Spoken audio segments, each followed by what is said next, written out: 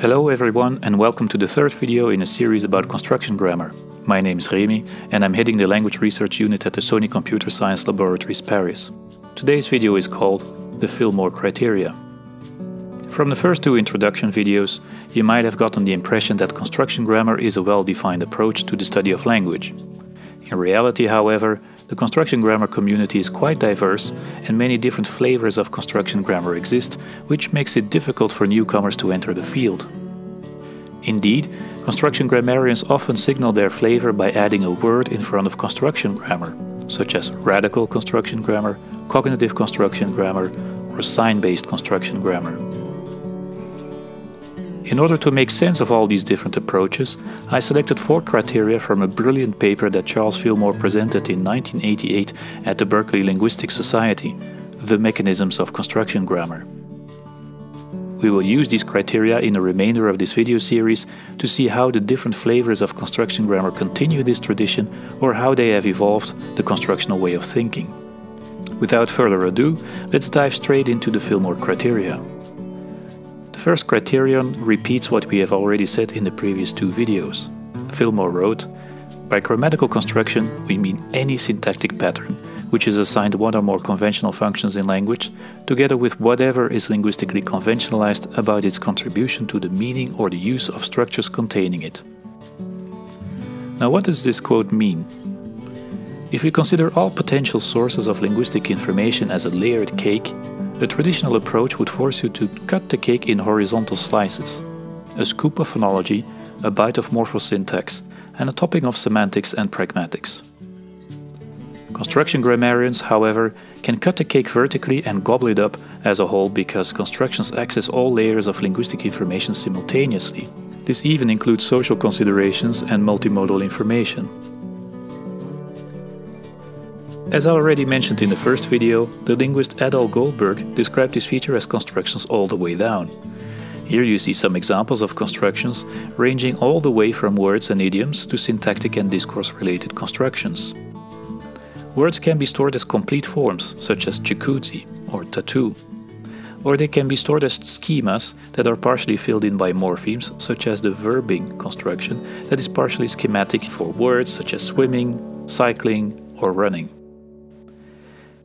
We also find fully specified idioms such as a long story short, as well as partially schematic idioms such as the Xer the wire construction. Here you can replace X and Y to build constructs such as the longer you think about it, the less you understand, or the taller they are, the harder they fall. Even syntactic constructions such as the ditransitive construction, which accounts for sentences such as he gave her a lifesaver, can be assigned conventional functions or meanings. We can also describe recurrent discourse patterns as constructions. One typical restatement construction, which you often find in academic texts, is the X, that is, Y construction. That is, the construction specifies a relation between constructs that span more than one sentence. It is very important that the construction doesn't require its meaning and its form part to resemble each other. For example, the form of the sarcastic whatever construction is very simple and consists of only one word, typically accompanied by gestures such as eye-rolling and a particular intonation. Its meaning, however, is quite complex. It means that your interlocutor does not agree with you and is even annoyed by what you said, but they don't feel like arguing about it and want to move on to something different. The second criteria gets more technical. Construction grammars allow the direct representation of the required properties of subordinate constituents. In order to understand this criterion, you need to know something about what linguists call phrase structure.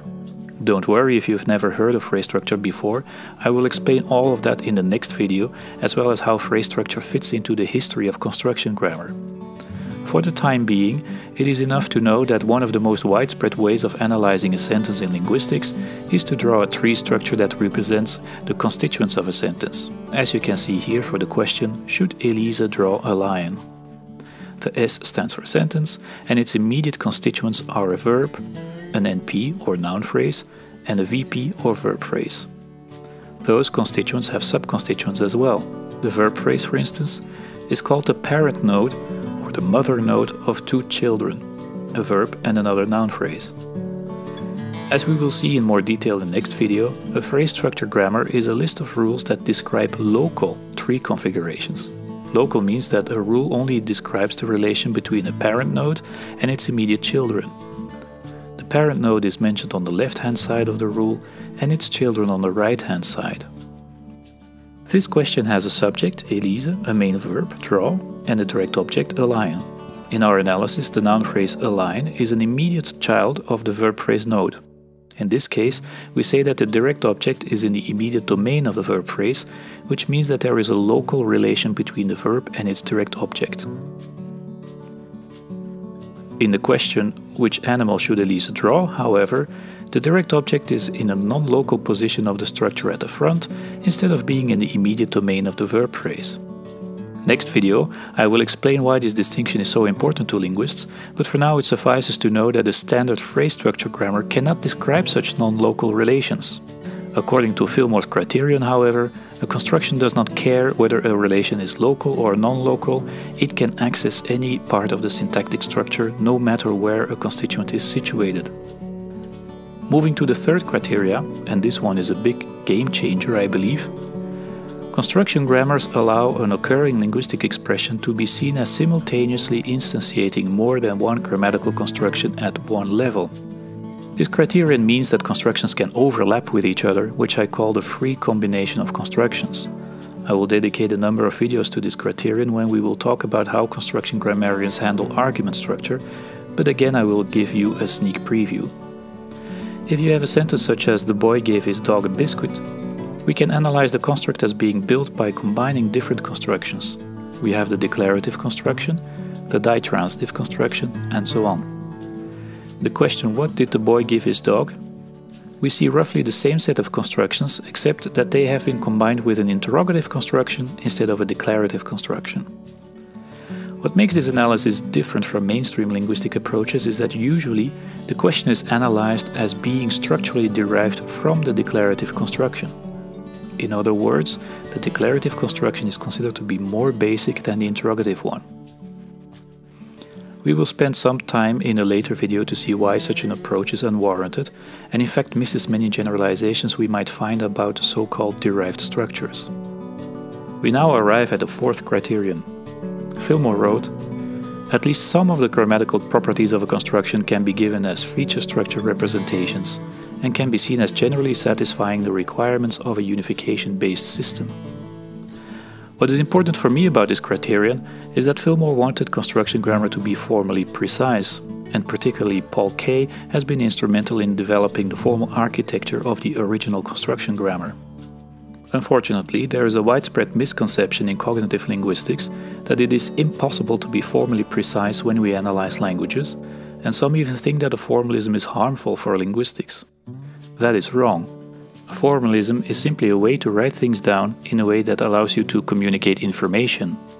You all know several formalisms already, such as the alphabet for representing words in a written form, or numbers and arithmetic symbols for counting.